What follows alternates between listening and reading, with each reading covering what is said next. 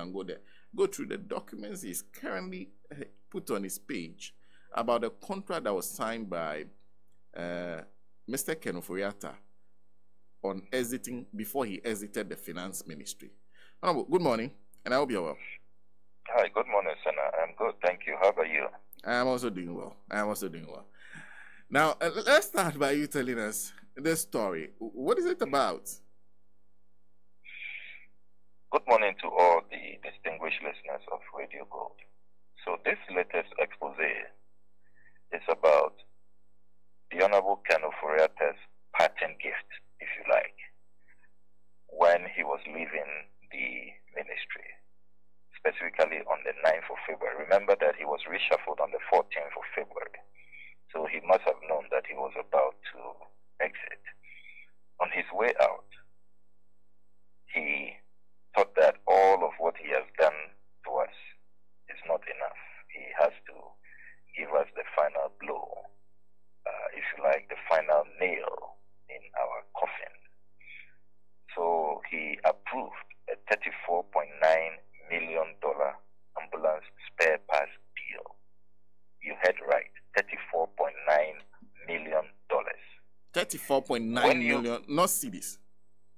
Not cedis, dollars. So this is, you're talking about spare parts. Spare parts for ambulances, not the ambulances themselves. No, not the ambulance. Ghana is not going to buy new ambulance. If you read the approval letter, it is for spare parts. He was very, very clear. The spare parts for the old 307 ambulances that President Akufo-Addo commissioned in 2019. Now, if you look at this $34.9 million at today's exchange rate, we are talking, we are speaking about 538 million Ghana cedis. That is the conversion. If you do the exchange rate, that's the Ghana cedis equivalent of then the cost of a Ghana contract cedis of the $34.9 million for the spare parts. The sad news is that my unimpeachable tracking of the transaction reveals that already $10 million has been paid. $10 million out of the 34.9, and that is 120.7 million Ghana cedis has already been paid. So that's about 1/3 of the contract sum. Yes. That's already been paid to the company in question. Sadly, yes. Sadly, the company in question, which is a very shady company, very dubious. If you read the Auditor General's report, and I'm not saying this because I dislike the company or I have an axe to grind with the company. These are the conclusions drawn by the Auditor General. The Auditor General in 2022 did an audit of this company's work and their conduct with the maintenance of the ambulances. That Auditor General's report is still available online. All your listeners can go download that report. It is such a damning report that even the Auditor General concludes that this company owes Ghana. This company must refund money to Ghana. This company doesn't have adequate staff. They use staff of National Ambulance Service, and yet they collect the money. They inflate their invoices, according to the Auditor General. This is a company that used our ambulances, when it comes to them for servicing, they use it to carry cement and other things. Damning. This is a company that should have been blacklisted. When they engaged this company, it wasn't even registered. They went to register later. They engaged them for 8 months before they even signed a contract with them. So clearly this is a very special crony company. They just handpicked them. Look, this is a country that has, if we are talking about Mercedes-Benz, we have authorized dealers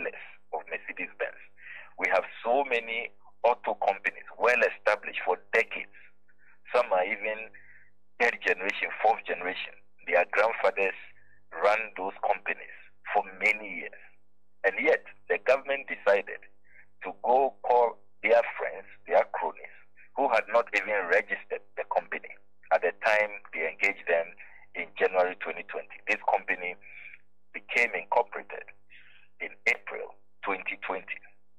So when you are aware of this Auditor General's report, copies of which were given to all ministers and members of parliament, how on earth, if you love Ghana, Ken Ofori-Atta, how on earth do you approve an even bigger, and you see, if you do the analysis, and I've gone for all the payments that have been done to this company, between 2020 and 2023, they have been paid 115 million Ghana cedis in old contracts, their previous maintenance deals. So, how on earth do you, leaving office a few days to go, you decide that you will give these folks something much, much bigger, than they have ever received? $34.9 million, over 530 million Ghana cedis, and you immediately instruct that $10 million should be paid before you left office. Now, my brother, what is even so worrying, if you do the basic arithmetic, you do a basic division, you do the analysis, this $34.9 million, it means that Ghana is going to spend $113,695.45 per ambulance. So let's say $113,000 on each ambulance. Can you believe that, for spare parts? This $113,000, I have gone on the Mercedes-Benz website. If you are looking for ambulances, you can get a modern, fully equipped, new ambulance at this amount. They are even offered way below this amount. At $80,000, $70,000, you can get fully equipped, modern ambulance. It's just that the size may be, in terms of features, if you want more features, if you want a bigger size, then it keeps going up and up. Well, we have lost almost some OKUDZETO ABLAKWA there. Please, okay. Let's see if we can get him back on this issue. Now, this involves ambulances. Ambulances that so he says the spare parts alone for each ambulance. If you're doing per ambulance, you're looking at 113. Honorable. Hello. We lost you there. Yes. So I was saying that if you go on several websites, Mercedes-Benz, Toyota, Ford, all those companies are noted globally for being ambulance providers, and you tell them you have $113,000, you will be shocked at how beautiful, how modern, how fully equipped the ambulance package they will offer to you will look like. So how is it that Ghana becomes the only country under this corrupt Akufo-Addo-Bawumia government where $113,000, we are not talking about procuring new, latest, state-of-the-art, fully equipped ambulances. We are just talking about spare parts. Spare parts. I mean, how? How? Spare parts. And you read the 2022 Auditor General's report, and this is a company which ought to have been blacklisted. They should not be receiving government contracts after all they have done. I mean, a company that carries cement with your ambulance when you have sent it to them to fix. A company that doesn't have staff and uses staff of the National Ambulance Service. A company that inflates invoices. And you see, when you read the Auditor General's report, I would really plead that you download it and take your time and read it to your listeners. The management, you know that when auditors do their work, they would ask for management response. In the management response, which they publish, the National Ambulance Service would not challenge anything. They say, look, we accept all your findings. We will take steps to implement them. The management of the National Ambulance Service had no counter. They had nothing else to say. I have seen a lot of audited accounts. The management will say, oh, we challenge this. You didn't consider this document. or you didn't pay attention to this fact. It is not really accurate what you have found out. You don't see anything like that in this case. So how is it possible for such a shady company engaging in all of this horrible, horrible conduct that causes financial loss to the state? Then you are going to give them an even bigger contract. You have already wasted our 150 million Ghana cedis on these guys. 150 million Ghana cedis. 115. Yes. At the time, contractors are saying government is not paying them. Some of them have laid off, some of them have closed their businesses. At the time that there are so many strikes, CTAC and others are on strike, the tutors at the colleges of education, government says they don't have money. And yet, as for this company, which is clearly so special, and very soon Ghanaians will know why, I have just reserved the linkage between the directors and those in government. I've just reserved that because I didn't want it to distract from the unconscionable nature of the contract. But Ghanaians will soon discover why this company is so special to President Akufo-Addo and Ken Ofori-Atta, and they will pay them promptly, and now give them this really terrible sweetheart deal, $34.9 million for spare parts. I mean, where does this happen? And the irony is that this is a government that is prosecuting people that they have caused 2.3 million euros financial loss. And the Honorable Atufosin has been roped in and is being harassed all over the place. 2.3 million euros. 2.3. Now we are talking about $34.9 million. Spare parts. No due diligence, no value for money, no recourse to the Public Procurement Act. This was not a competitive tender process. I mean, it's incredible. It's incredible. $113,000 for each ambulance for spare parts. I don't know whether the spare parts are coming from heaven. I don't know. I see. Very interesting. The first contract you said was captured in the Auditor General's report that they paid 150 million Ghana cedis. For which period was this amount paid? So this was paid within the period 2020 to 2023, within a 3-year period. Okay, 2020 to 2023. Yes. Okay. And the new sum of $10 million is for a different arrangement. That's for a different arrangement starting February this year. Ken Ofori-Atta authorized that on the 9th of February, 5 days before he left the office. And the first payment of the $10 million out of the $34.9 million hit the accounts of this company on the 23rd of February, 2024. That's very interesting because as part of your, and I was doing some checks myself, and as part of the documents you uploaded, the ambulances themselves cost $133,000 according to the sums quoted by the government itself. Yes, you're right. And this $133,000, if you read the minister's statement that she put out at the time, the Special Development Initiative Minister, it includes the insurance, it includes the that's premium insurance, it includes what they paid for shipping and everything. So they're all the add-ons, everything is what comes to the $133,000. And yes, spare parts is $113,000. And you know, even this spare parts analysis I have done, you know, I've been very generous because if you read the Auditor General's report, they tell us that about 16 of the ambulances have been involved in accidents and are not available. So it means that the denominator, you know, will have to be reduced. It's no longer 307 ambulances, but I just decided to be generous with my analysis. So it's in actual sense, it is even higher than the $113,000 per ambulance, just for spare parts.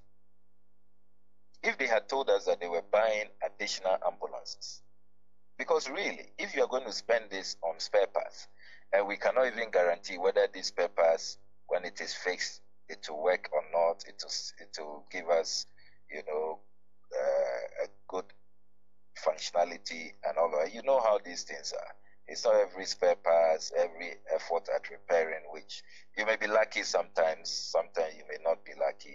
You still have issues. You probably made the wrong diagnosis. That's not probably even the spare parts that you needed to procure.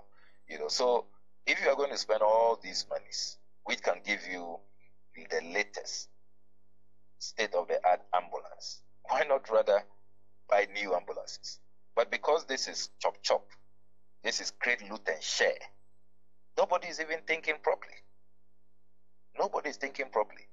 If you have all this money for ambulances, then just buy new ambulances. Just buy new ambulances. It's as simple as that. Now the company in question, in fact, when you look at the document, they were incorporated in April 2020. You said before that they had a contract. Yes. Before the incorporation. Yes, before they were incorporated, they had a contract for January 2020. Started servicing the vehicles, working in earnest in January.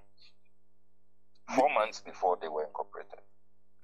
And then, so 4 months before the company came into... And then, you know how they did it? They just called them that, hey, you people come and take control of the ambulances. So it was 8 months after that they signed an agreement with them, that they entered into a contract with them. Can you believe that? No. That's what happened. No, that's... Okay, so you're saying that before they were incorporated, they had a 4 contract. months. They had started work. So they started work before they were incorporated. Okay. They just call their cronies. Hey, you guys, the ambulances are in, come and take control. You are in charge of servicing. They hadn't been registered. So they work for 4 months, then they go and register. It reminds me of what they did in the Frontiers. The Frontiers scandal, the COVID testing scandal at the airport. That's what they were working for many months before they went to get registered. So same modus operandi.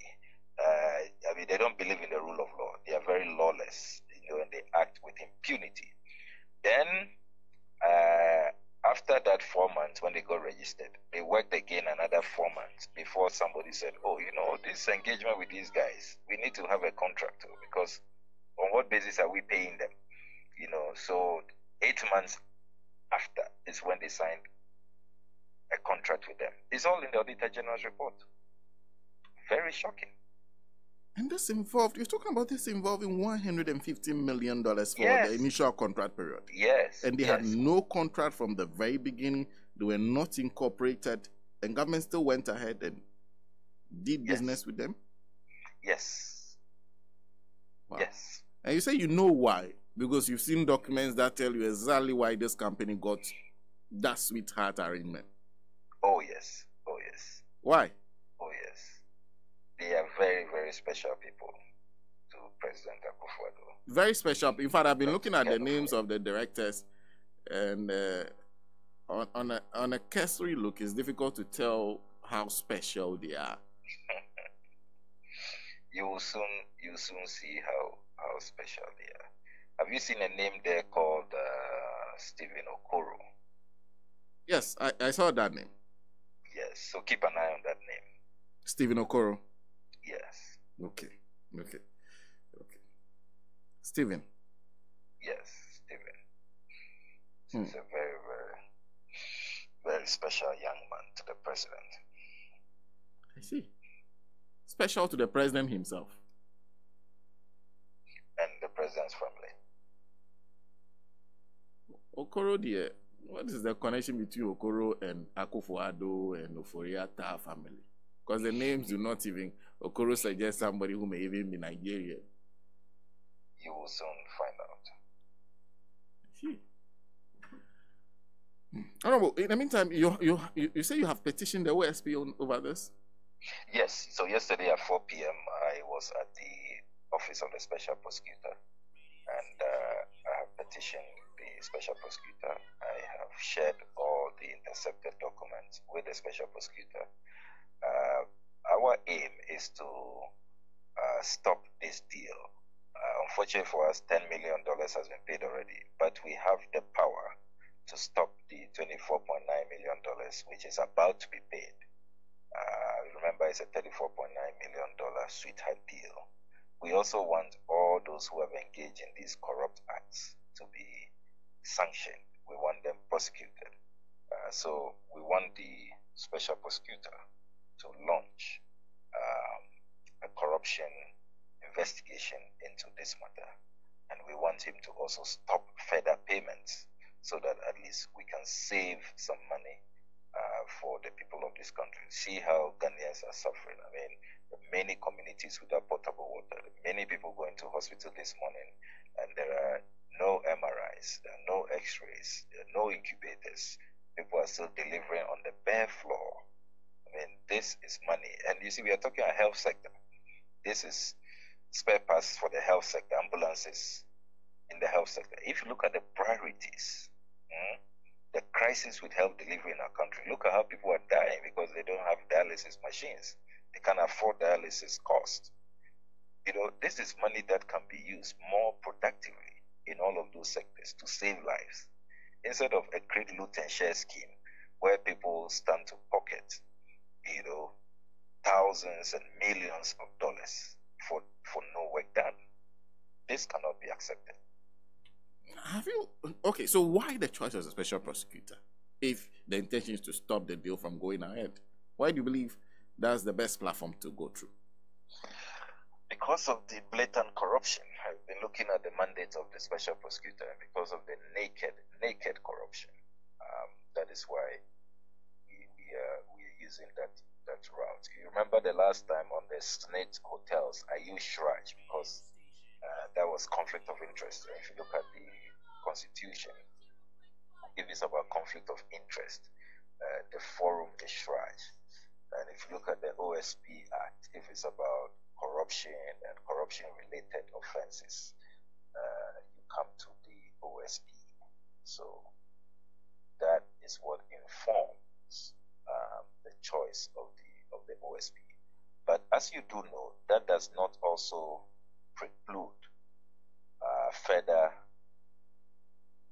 action on this matter in Parliament. So I can confirm to you that I have filed an urgent question seeking to summon the Health Minister, because so far they have been tight-lipped.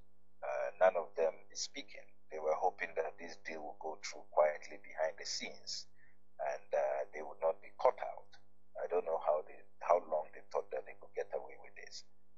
So I'm seeking to drag the Health Minister to Parliament to answer questions on this deal. But the strategy is to adopt a multi-pronged approach. So whilst the special prosecutor is investigating, and what I like about the special prosecutor's powers is that he has the power to actually stop a transaction, to go to court and to insist that some payment should not be made and all of that. So he has some preliminary powers that he can exercise. And because there's a looming payments that is, if you look at how they are hurriedly going through this deal, if we don't take swift action, they will, before we realize, all the monies have been paid, and it will look like, you know, you are now going after, if you like, spilled milk, or going after horses who have left the stable, who have bolted. That becomes more difficult. So that is our strategy, to adopt a multi-pronged approach, see what the OSP can do in stopping payments, and then in Parliament we will also subject the ministers responsible to further scrutiny. Let me add also that the Minister for Finance, even though the old one who really did this is virtually gotten away, I mean, so far as parliamentary standing orders are concerned, because you can't invite a former minister to answer questions, you can only invite the current minister under our rules. So we will get the new finance minister to also come answer see what we can get out of him in terms of what their thought processes were when they approved such a horrible deal. At least he was a minister of state at the time on the ministry. So let's see what he knows about this when he appears before us in the next few days. We'll be waiting to hear what he says, what explanations he gives. In the meantime, in terms of as responses go, are you happy with the responses you're getting from the lands minister to the issues you raise about the sales of lands? I'm certainly not happy at all. This lands minister and the lands commission are clearly part of the problem, and they seek to engage in obfuscation and cheap partisanship to distract from our fight against state capture. The lands minister has put out a lot of information which is not accurate. For example, what he has said about the Parks and Gardens land in Wa, claiming that there's been a rezoning. There has been no rezoning. I mean, they are just trying to aid private developers to steal land. That's what is going on. And this lands commission and this lands minister, they should know that the day of reckoning is coming. Are you aware that when the Ghana Prison Service is fighting a battle of its lifetime to protect land at Roman Ridge, their own land at the Boston Institute, the Lands Commission is busy writing to the courts that they are on the side of the individual who is a senior advisor to Dr. Baumia, by name Professor Apiedu. They are on his side, and that he truly owns the land, and that the Ghana Fire Service doesn't have a case. Really? Can you believe that? I mean, the Ghana Prison Service doesn't have a case. So they are backing the case of Dr. Apiedu in court? Yes, in court. That's what the Lands Commission is doing. That's what this Lands Minister is doing.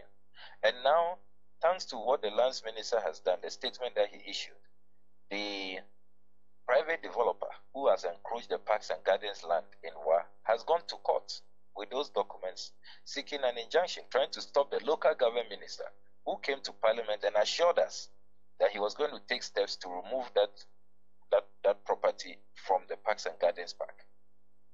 It's the same way in the Cantonment's Parks and Gardens case, when the local government minister has assured us in Parliament that the land belongs to government, they are going to do everything to take those containers off. And actually, the local government minister took the containers out of the Parks and Gardens land.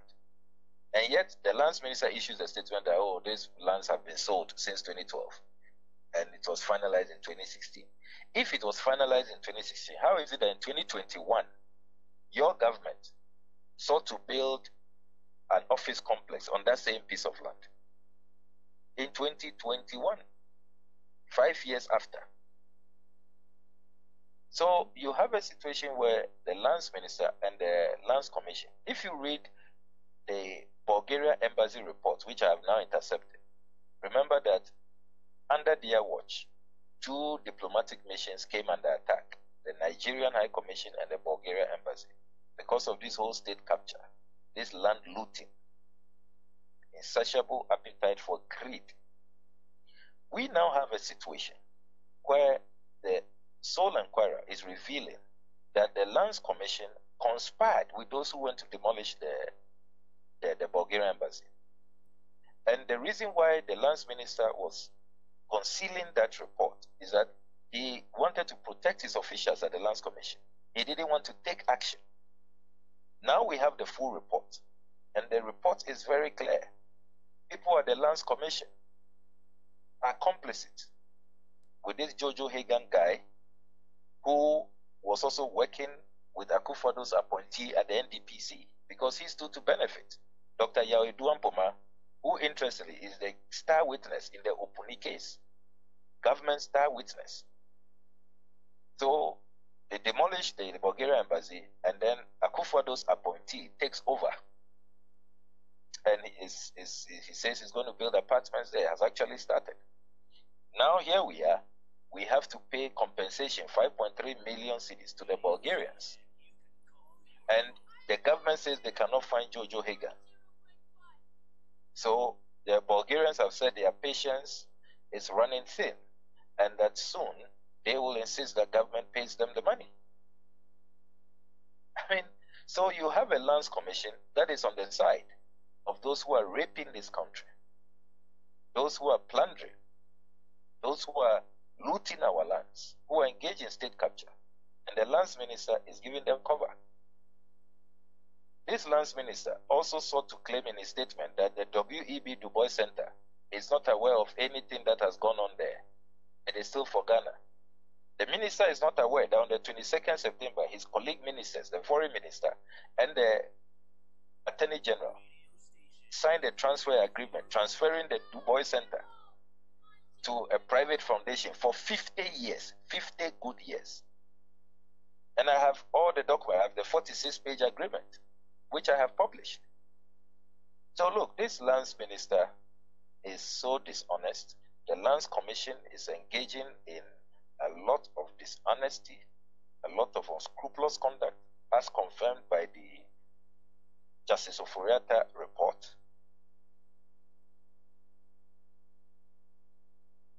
Hello, Nambo. Hello? We seem to have lost Honorable Samuel OKUDZETO ABLAKWA. On the line once again. I think we can leave it here. Thank you. Well, thank Honorable OKUDZETO ABLAKWA for us. I think that's a detailed response on the lands issue, and also a further response to what is published currently. If you go through the documents that he's published, very, very interesting things. If you read through some of the things that are said are quite shocking, but not so shocking, because you see that through many of the contracts that have made news recently. I don't know why I keep forgetting. Is it SML Ghana? Yes.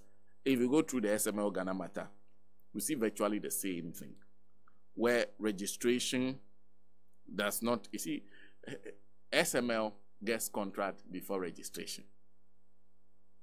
In fact, SML starts operating before contract. SML then goes and you see, all these arrangements are so similar in terms of the way they are operated. And this one, he says, from everything he's reading, is the same approach. Same approach, nothing different. Same approach. So you just have to go to his Facebook page. I wanted to just get a few things and read to you some of the things that he's put on his Facebook page. I'll get some of those documents and go through them for you. Yeah, it's nosy good, baby.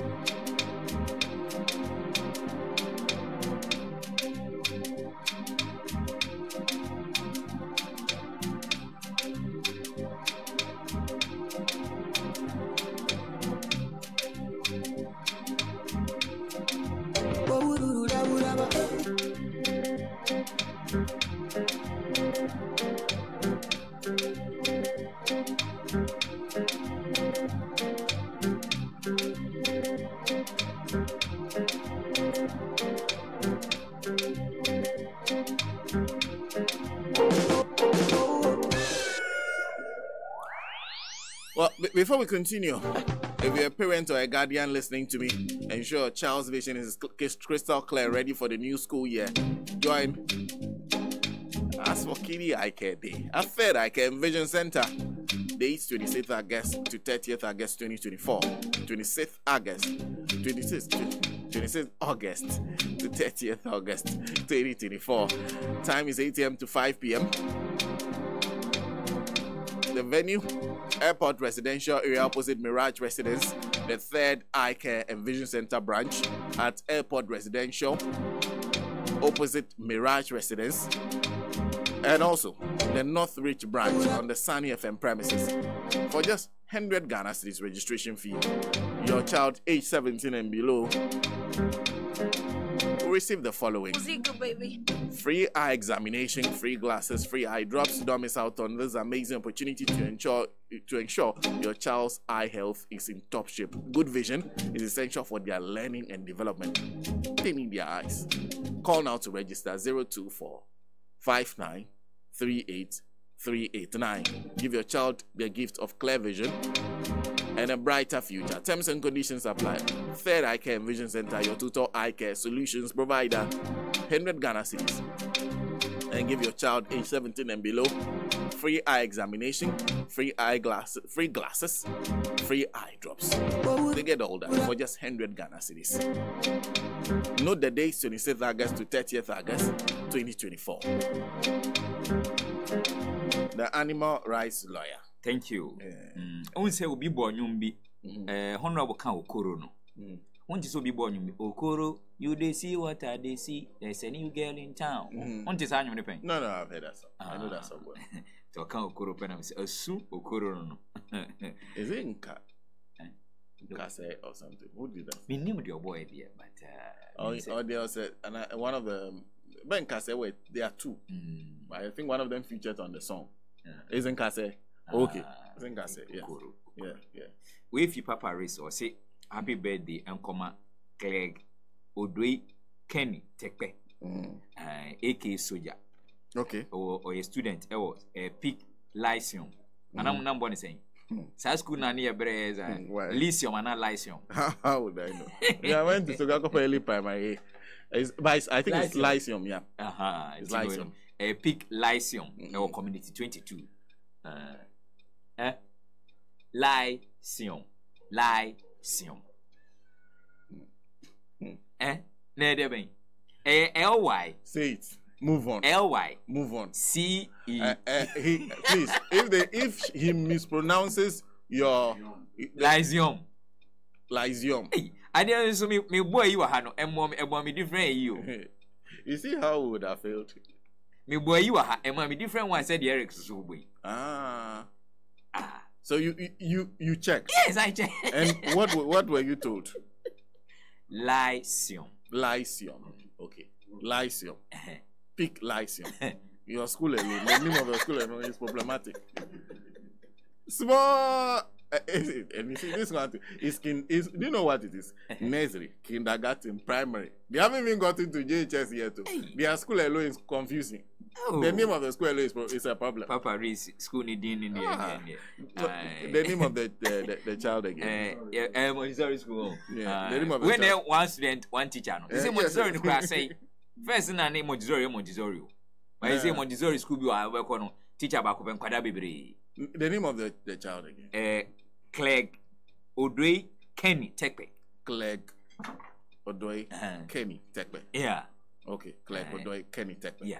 Okay. AK Soldier. Okay. And we Chris Kojo Money. Chris Kojo Money. Where the ben? Elder brother of a year. Well, so that is a dedication coming from Aram Dolafia. Okay. To his elder brother. Elder brother. Okay. Okay. Give me. No. Give me. So you just said a happy birthday to Clegg Kenny Tekpe. Yeah. Okay. Happy birthday to you, and also happy birthday to Chris Kojo Money. Chris Kojo Money. You are the older brother of Aram Dolafia. He says we should say a happy birthday to you, Chris, and also happy birthday to Jennifer Myers of Bawe. Jennifer Myers. This one is intruding into Patrick's territory. Be careful. And also, a happy birthday to Adelaide Semenyo Amagache. Your uncle says we should say a happy birthday to you. You are at East Legon. You are a student of the University of Ghana Medical School. But you are at East Legon. You are a student of the University of Ghana Medical School, final year. Your uncle says we should tell you that all he asks is for God's wisdom and long life from your uncle somewhere in the bush in Takwa. Somewhere in the bush in Takwa. Okay. Yes. You know the uncle? Yeah, my uncle. And young PC about for when a PC about your banner was some son of coffee tree. na enema nko yie mfa ma pa cho de no e poor flow emayi ana se ode no ebia na e severe pains a ema ntimi nko ba bia ye PC ba hope ene se de ben wo ekọ uyo be ma so na bo ye enwumre duru na obetimi ewurawura ode ntimi nwurawura andopaw awieo ntimi nwurawura no a se oda ho saa de apa cho wanhwe yi a da cho bi kenkan o Bible e de ama pa ma brotherhood ye nyina ye ntimi nge copy PC ba na ma mezema ontimi emo behind closed door matches no na egige ni nyina siare ben e na e ha wo furniture mu e wo PC ba your award winning herbal clinic our last stop was 7th West African Traditional and Alternative Medical Award 2024 PC ba and 24 born about say the most promising prostate disease treatment center of the year. And we there say goodbye to back pain, waist pain, and our face no prostate related conditions oh here PC ba la enkran ha oni Medina social welfare gate in the edum Samson attack radis no oni Air Force Station Basic School no in the edum PC ba obetimi afre ma menzema e wo matrufo yi so 0540 740 740 0540 740 740 and I say 0542 995 997 0542 995 997 Pacho PC ba air delivery services within and outside Ghana. PC ba or say one time quick. Sanso ena opa sase atode a memfo ni nkyere bia nkonkota sase ho a pacho echire no wa wo de wasase na wuntimi nkoso baby ba ko pe ena me kanfo de ama wo trusted real estate company ba ko pe na betimi ato asase wom ho spacho omono nyensa ase nkwa no moton wo me building and construction roofing architectural drawings and office no biodigester services nyina no wo mu Heart Builders Real Estate litigation free land with flexible payment plan. Pacho pasasi ni biato a 20,000 and 25,000 Ghana cedis ayo subenya bi ho. Chopoli ugita 30,000 Ghana cedis a. Ningo pram 25,000 Ghana cedis. Ye hia ne se obeto ase kakra 50% of the amount. Ya kanu busumi nsia ye che gusu e de amount motimi tua ne kakra. Pacho o hwomo a womo ewo Ashaman opposite Kaketo Junction hwa. Onsa ebetimi aka Heart Builders Real Estate. Obetimi afrom ohoma trufoi eso 0593 244 322 0593 244 322 and I say 0591 599 006 0591 599 006 Heart Builders Real Estate. I'm say building the future together. Now, one of our so he used to do this job. He's retired now. Mr. Kumson says, I'm enjoying your phonetic drills on the word August. It will be well very soon. Keep on keeping on. You know, he always keeps quiet. I don't know where I learned how to say August. I don't know how it all started because August. That's not how you pronounce it when we're at Sukakupele Primary. Oh, baby. Is it the as for the Siom? You went to which school? Pepias RC. Thank you. Is it the simple Pepias what? RC. Thank you. Whether it's primary school, it's JHS, you know, concern you. It's Pepias RC. When we're going to school, say, which school are you going to? Primary A. That's all. But the worst part is when they say, what is the name of your school? And your friend is asking you, primary, do you start with P or T? You're like the starting. The man says that he's asking you whether the starting is primary or primary is P or T. The kind of questions they will ask you. And especially people know that you know something small. You'll be in, they will ask a question, then the person will ask you some weird question. Say P or T. So you can't make up your mind how it starts. How do you pass? Very, very interesting. Anyway, we have to take a break. When we come back, we'll take it to Parliament. The Speaker has been announcing 2 Supreme Court nominees that has been put before Parliament. That led to a very interesting outcome. We'll be right back after that. Hisense is best known for all your electronic appliance needs, such as television, refrigerator, chest freezer, and air conditioners. But did you know we have laser television, gas cooker, washing machine, smartphones, sound systems, water dispenser, microwave, blender, rice cooker, kettle, iron, air fryer, just to mention a few. Hisense is the only electronic company in Ghana that gives you 5 years manufacturer defect warranty. Visit any of our showrooms in Accra, also in Tema, Kumasi, Takrade, Takwa, Mankesim, Obuasi, Sunyani, Techima, Tamale, Hohoi, Kofodia to purchase any Hisense product at the best price. Hisense means best quality, best durability, best for energy efficiency, best for affordability, best for style, and best for technology. You can always get in touch on 0302 55 0000 or go to www.hisense.com.gh. We are also available on Facebook, Instagram, Twitter, and YouTube at Hisense Ghana. Hisense, everyday prices for everyday people. Hey, have you heard? Third Eye Care and Vision Center is at it again. Oh. They are giving a 50% discount on everything, including glasses and glaucoma tests to everyone 60 years and above. And this is actually an everyday thing. Oh. Inke anyemi lele, KGO is 60 years kaya. Ni ote Third Eye Care and Vision Center. Chemeno abaha wo 50% discount. Ye hingme classic. Ke glaucoma test fe no ba fe ejeme. Anyemi show he no yae. Ya Third Eye Care and Vision Center. Piano no. Na abaha wo 50% discount. And ya me dem me Third Eye Care and Vision Center says Sierra. Said be ya me nsumenya 50% discount. Wadi Emma one glasses and a glaucoma tester. Why in a son faso? Name kai say when a winyan frisia education and the coin pempen so kutu. Yes. So let's all go to Third Eye Care and Vision Center at Airport Residential Area, close to the Association International School, opposite the Mirage Residence or North Reach, on the same premises as Sunny FM. You can call Third Eye Care and Vision Center on 0245 938389. The Third Eye Care and Vision Center, your total eye care solution provider. It's a Ban Herbal Center. Now you more power yeah. Everyone might get a wound team. Say we all know beer. See your bonny dear. Yes, at your phone pan. I hear you must know. And until truck drivers, ne taxi drivers, and so all the woman banner. Everyone. A try at a sub. Ban Herbal Center. Edema. Say you know Pumi at here. Now, madam, if your man young Quinsiano, and one I didn't acquire. None in Casemo Ebu say pain. Now acquire no young tree and a young tree. What the ahabaina at so. Oh, if you did a brane, what the chile baby from Sono. Now, what the ahabai any sound conyano. Nedi and Nigenia Sumjabe fee. Found some more yet, dear Timbra. Never yarisa. Our Ban Herbal Center. And Crayola Shebi Community 16 Road. Yabe Bose City. Frewa 0244 988 004. At your phone pan and you're winning now every journey. Bum. Say play na lande, and so still yet the front wah, and you how far ya a drink, and you steam, and you say just 7 until you see a dead day. 90.5 FM. Yes. And of course, before I forget, happy birthday to Jonathan Tewiafio. Mr. Jonathan Tewiafio is a long-time listener to Radio Gold. Always listening. Mr. Jonathan Tewiafio, a happy birthday today to you. Today is your birthday.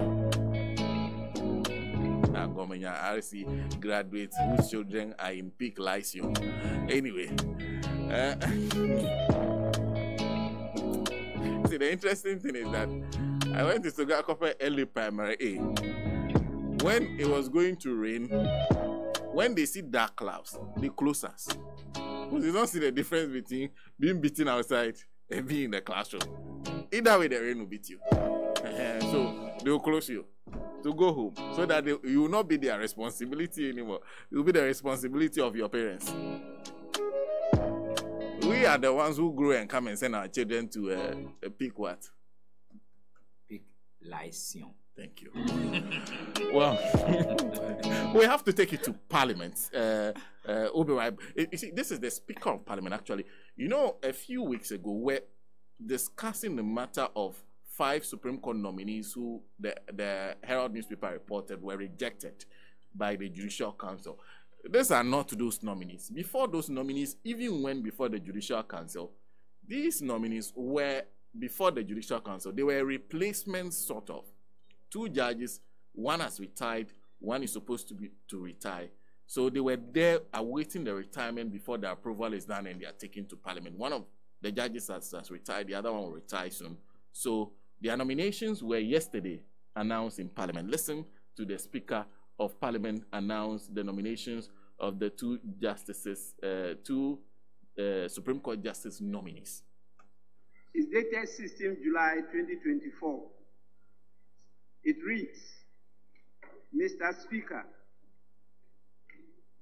reappointment of justices of the Supreme Court. I hope this finds you in good health and spirits. As a result of pending and projected vacancies on the Supreme Court, occasioned by the retirement of Mr. Justice Ni Ashikoti on 2nd October 2023 and the pending retirement of Justice Mariama Owusu on 18th November 2024 respectively, the Judicial Council advised me on 24th May 2024 by letter under the hand of its chairperson, Chief Justice Gertrude Tokonu, of his nominations for my appointment record of their replacements in accordance with Article 1442 of the Constitution of the Republic.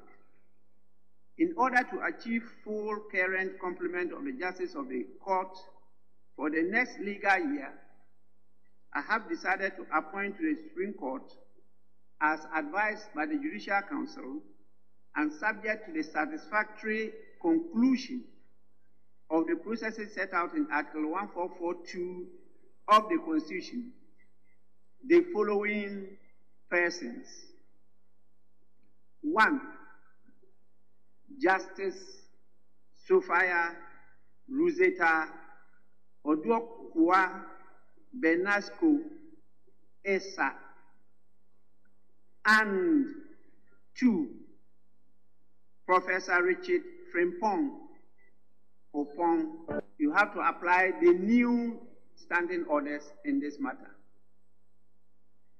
And as we proceed on recess, I expect that the committee will sit during the course of the recess to consider these nominees.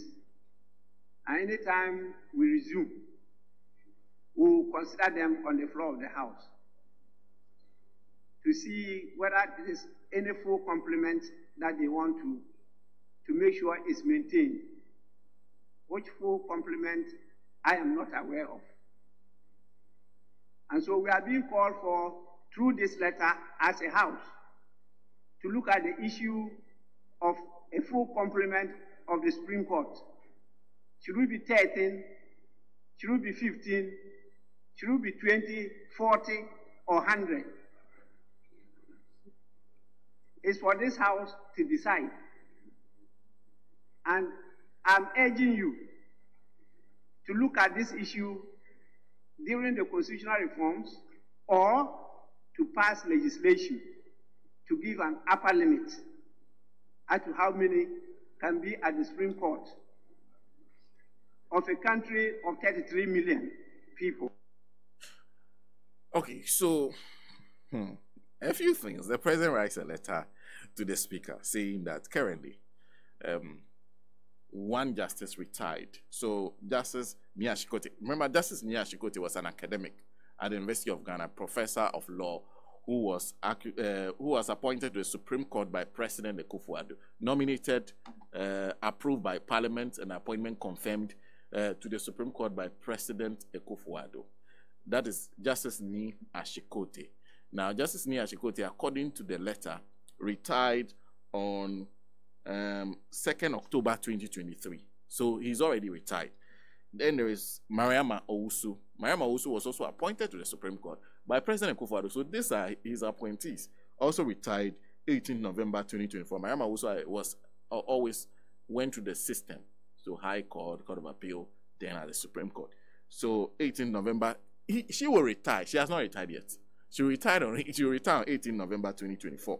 Now, after the retirement of Justice Ni Ashikoti, The number of Supreme Court justices currently, including the Chief Justice, is 15. 15 currently, including Justice Mariama Owusu, who retired in November. Not yet. Has not retired yet. But before they even go there, he says he's been advised by the Chief Justice to fill the vacancy before the vacancy is created. So it means that there were 16. They're taking the number back to the 16. So the Chief Justice plus 15 other justices. The Speaker says, reading the letter, it gives him the inkling that the President is also asking them to also consider whether or not he is right when he says that those vacancies need to be filled to maintain the status quo. So he says there are questions of the upper limit or full complement, because he talked about a full complement of the Supreme Court, that I've given you this job, look at it.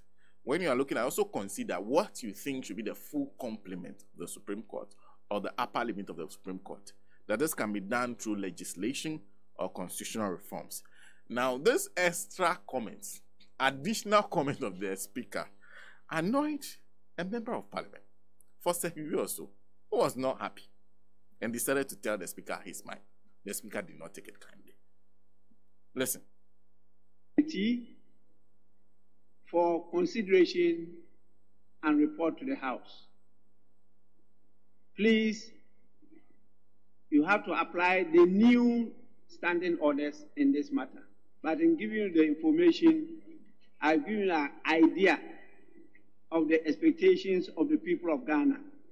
That is for you to consider as part of the reports, and for the House to decide as to whether we will approve or disapprove those nominations. His Excellency clearly stated that he is constitutionally injuncted to do what he has done. And so it's now for you to also look at. Honorable Member, you want to speak? If you want, I will grant you the opportunity. Yes. Mr. Speaker, with all due respect to your chair, these preliminary remarks you are making are prejudicial, and I believe that as representing the good people of Serbia also, it doesn't lie in your mouth to remind us of the things that you said. Thank you. This is a completely rude remark, and I can send you out of the House now. It lies in my authority to do so. You represent the good people of Sefiwiaso. I represent the whole country. Please, Marshal, take him out of the House. Marshal, take him out of the House. I will not entertain such disrespect. It lies in my mouth.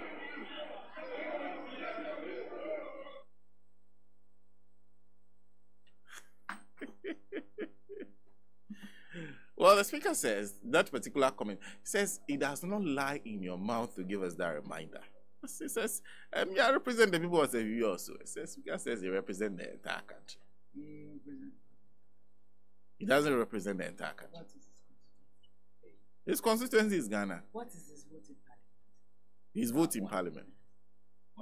Like, does he vote in Parliament? No, but that's it. But okay, yes, okay, so that is your only issue. But doesn't take away the fact that the comment is, you disagree that the comment is rude. In fact, the comment, this is Dr. The name again? Dr. Kwekwefriye. Dr. Kwekwefriye. This is Dr. Kwekwefriye. Now, listen to the comments he made.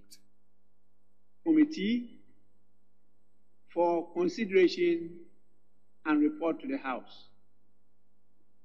Please, you have to apply the new standing orders in this matter. But in giving you the information, I've given you an idea of the expectations of the people of Ghana. That is for you to consider as part of the report, and for the House to decide as to whether we will approve or disapprove those nominations. His Excellency clearly stated that is constitutionally injuncted to do what he has done. And so it's now for you to also look at. Honorable member, you want to speak? If you want, I'll grant you the opportunity. Yes. Mr. Speaker, with all due respect to your chair, these preliminary remarks you are making are prejudicial, and I believe that as representing the good people of Sevi also, it doesn't lie in your mouth to remind us of the things that you said. Thank you. This is a completely rude remark, and I can send you out of the house now. It lies in my authority to do so. You represent the good people of Sefiwiaso. I represent the whole country. Please, Marshal, take him out of the house. Marshal, take him out of the house. I will not entertain such disrespect. And he was actually marshaled out of the house, Dr. Kweku Efriye, who is the member of parliament for Sefiwiaso. And okay, subsequent things did happen. We're joined on the line by lawyer Paul Kume, constitutional legal practitioner. Thank you very much for your time. Good morning. Good morning. My pleasure. I hope you're doing well. Great. First of all, let me start by asking whether you have some issues with the Speaker's action when it came to the issues that were raised by the fact that the Member of Parliament of Sevi also drew his attention to the fact your comments are prejudicial and it does not lie in your mouth to say that. Was the Speaker right when he said it was rude? Yes, he did not draw the Speaker's attention to anything. It was simply rude. What the Speaker was saying was in respect of a general issue. You know, there has been an issue about the capping. There has been a complaint that to the extent that there is no capping, a president can appoint as many persons to the Supreme Court as he wishes. So the Speaker was more or less suggesting to members that if they felt so strongly about that issue of the president appointing many people to the Supreme Court, they know what to do. And he indicated a need for them to initiate a bill to ensure that at least such a cap can be brought about. He might have misconstrued that statement by the Speaker as affecting those two persons probably who were going to be vetted.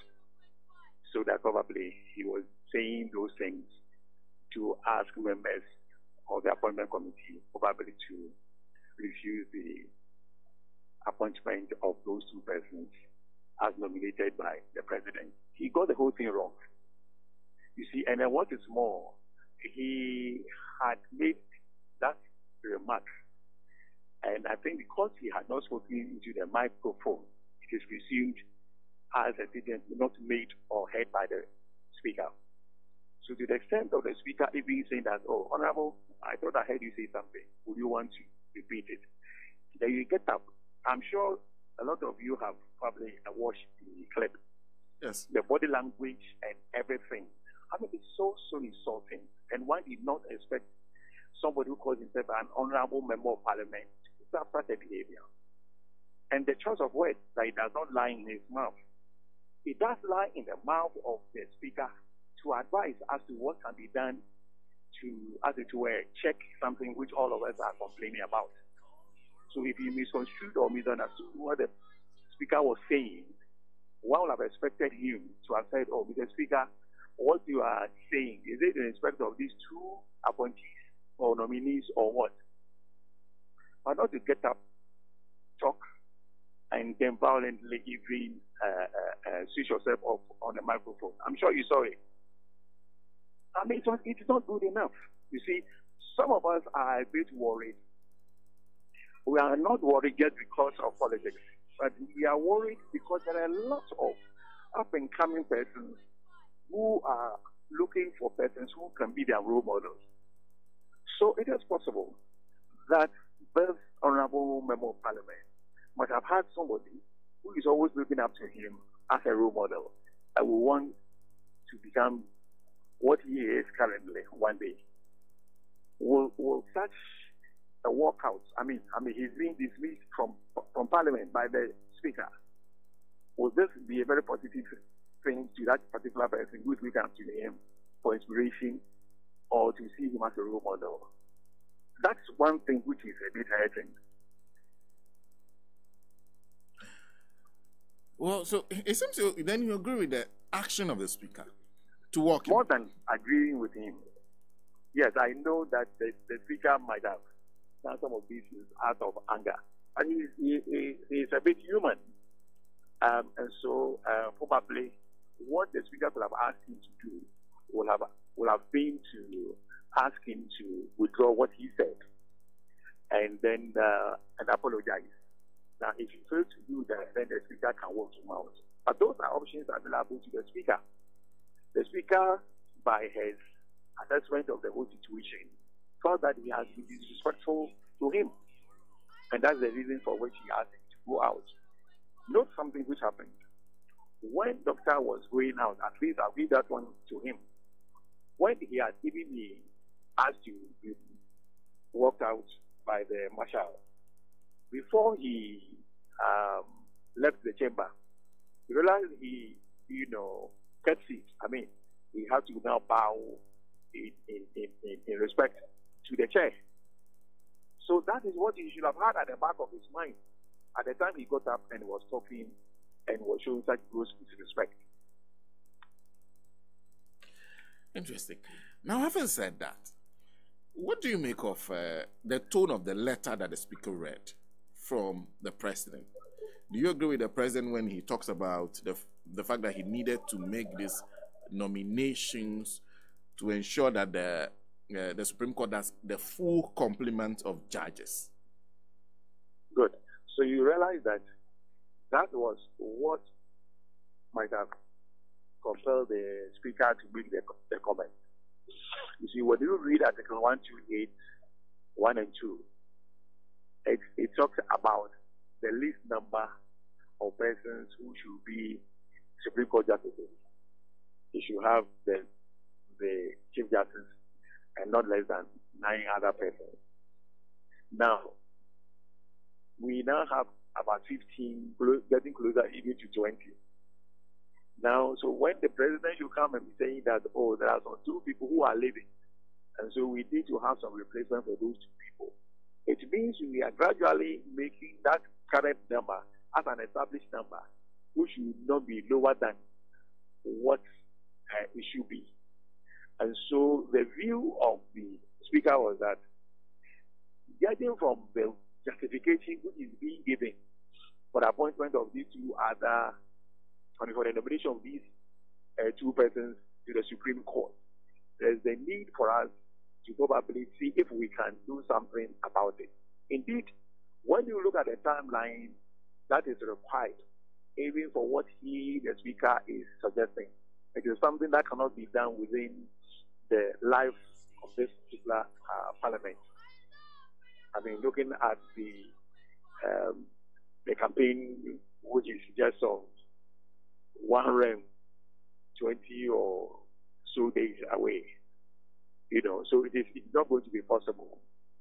But I believe that he just threw this one out, so that even if it is not done during the lifetime of this particular Parliament, any new Parliament which will come after 2024, that's the 2025 Parliament, we probably consider that one as one of the things that you should look at. Fortunately, this particular issue regarding the appointment of Supreme Court justices are not part of the entrenched clause. It's something that can be done, by Parliament itself.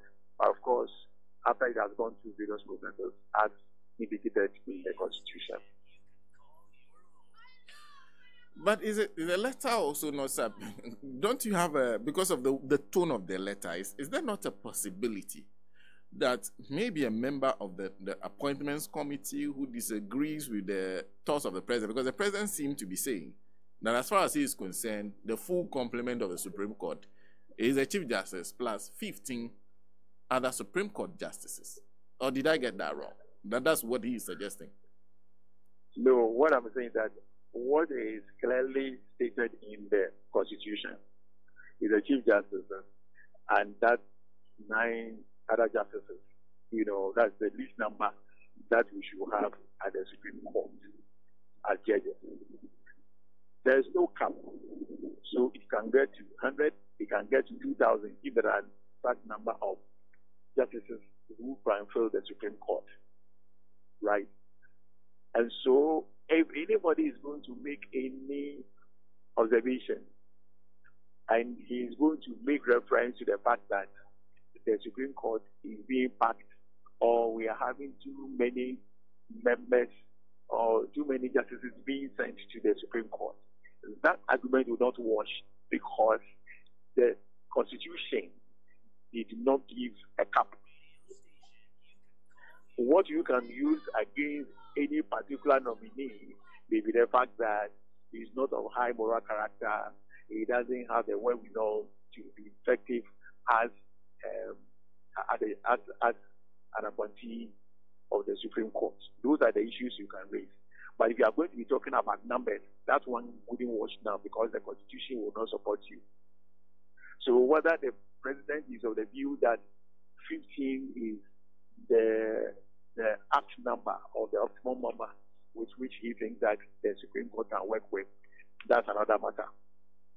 You realize that in this particular appointment, the President makes it clear that he was advised by the Judicial Council, right? And it is based upon that he has also nominated this person. So the earlier letter that went round where the Chief Justice was suggesting names to the President obviously was wrong because that is not how that should be done. So I believe that what has been done in respect of these 2 nominees is the way as espoused in the Constitution. And I believe that these 2 officers will have to be looked at in respect of their expertise and what they are going to bring on board. And to the extent that there is no cap currently, I do not think that we can use that as an issue to, as it were, deprive them of the opportunity given them.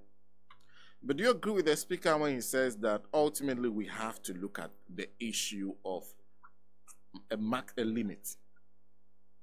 Yes, I agree with the Speaker to the extent that, yes, we will need to have a cap. Because if we don't do that, we will continue going on and on and on and on. So his remarks yesterday was essentially to tell the members of Parliament that we cannot just be sitting down and be complaining about some of these things. There are ways by which this cap can be brought about.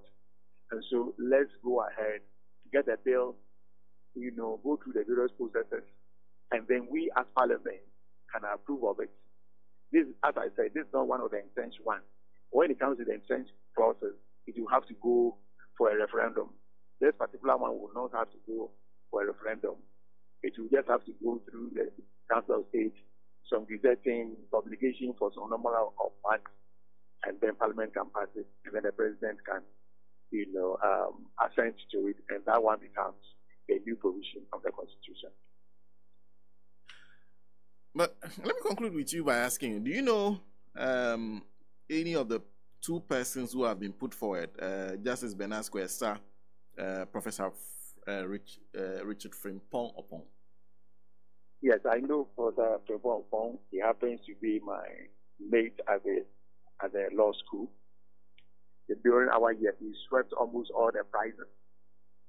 He is a gift to the Supreme Court. And he is one person that I am really, really excited to see him. The kind of contribution that he's making worldwide, especially in Canada and others. I thank God that at least he's found it necessary to forget about the dollars and to come down to Ghana and then put his expertise also at the disposal of his motherland. In respect of the other nominee, she is also one great lady. She is also very good at law, having been a state attorney and all that. So she also has a full mastery over the law. And I believe that these 2 persons, when approved, they will be a huge asset to the Supreme Court. Always a pleasure talking to you. Same here. Lawyer Paul Kumi is a constitutional lawyer. Was speaking to us on the nominations that have been put before